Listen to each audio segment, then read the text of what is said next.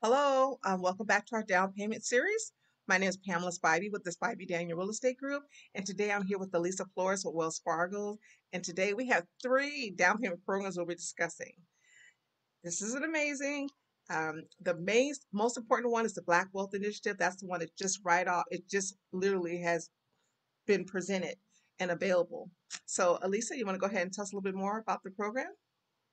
Yeah. There's actually three programs that I wanted to discuss with you today, but we'll go ahead and start with the Black Wealth Initiative program.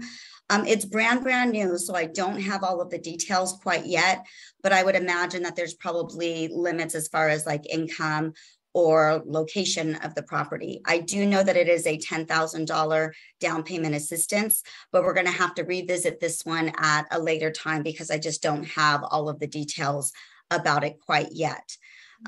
The other program that I wanted to talk about, which you guys may have already heard of, is the Community Lift program. Can you guys see the Community Lift program screen, or do I have to switch it again? You have to switch it again. Okay, let me go ahead and switch it.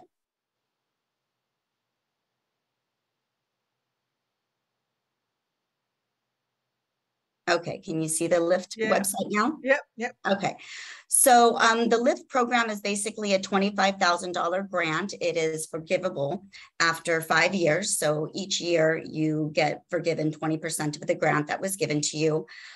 Depending on where you're looking at purchasing, that's going to dictate how much your income limit is going to be. So let me pull up the income limits here. Is Lyft only for Wells Fargo? Now, Lyft, I'm sorry, I'm trying to just get the right sheet up here. Okay, can you see where it says San Francisco Bay Area? Or are you still seeing a different? I see different counties. Okay, perfect. Okay. So Lyft, the funds are coming from Wells Fargo as far as who is providing the funds, but there are several lenders that can offer it. Okay. I think there's probably a list. I want to say if there's about 10 different lenders that can offer it. But what it is again, it's $25,000. Depending on where you're looking at purchasing, you can see the income limits here. And so essentially to get these funds, because there are a limited amount of funds, they're not indefinite. So essentially what you're going to do is you need to get pre-approved with one of the approved lenders.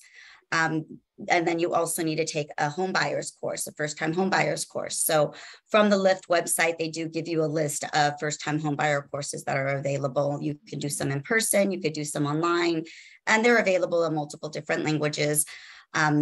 But again, it's $25,000. And after you do the first-time home buyers class and you get pre-approved, then you register with the funds with CHDC, and you have to provide them proof that you've taken the online course and that you have your pre-approval. And then they will give you a registration, and you have then 90 days to find a property. So, it's a great program. A lot of clients have been using it, but again, it's the funds are not indefinite. So it is something that you're going to want to jump on if it's something that you really want. The third program I wanted to talk to you guys about just quickly is something that's brand new with CalHAFA. And CalHAFA has this 10% equity builder program. I'm trying to see if I can get it here up on my screen. Okay. Okay, do you see the CalHAFA page now? Yeah. Okay. Yeah. So the Forgivable Equity Builder program is something that's been really, really popular for me and my clients over the last few months because it's a 10% down payment assistance program. So if you're purchasing for $500,000, you could essentially you could get up to $50,000 as long as you qualify for this. And so with the CalHAFA program, there are limits on that income as well. Let me pull that up. So far we're talking about three different programs that will be combined together based on how you're. You can combine all three of them if you're able to. Right. So are you able to see the CalHAFA? Yes. Here? Yes. Okay. So this is the income level that's required for specifically for this 10% down. So there are other CalHAFA programs where the income limits are higher, but this particular one, say if you're in Alameda County, that's $120,000. Contra Costa, 120,000. Sacramento is 81,000. San Joaquin is a little bit harder to qualify for because the limit is 68,000. But just depending on where it is you're looking at purchasing, these are going to be your limits as far as income is concerned. So essentially, this is 10% down. Again, the same thing, very similar to Lyft, where it's forgiven a certain percentage, 20% every year for the first 5 years. So you do have to live in the property as well. So this goes really well with the Lyft program because they're very, very similar as far as their qualifications. The income is a little bit different, so we have to double check both of those things. But both of these programs can be used together. In fact, all three of these programs can be used together. And what about, so you want to talk about the community housing development program as far as how they all interact with these programs?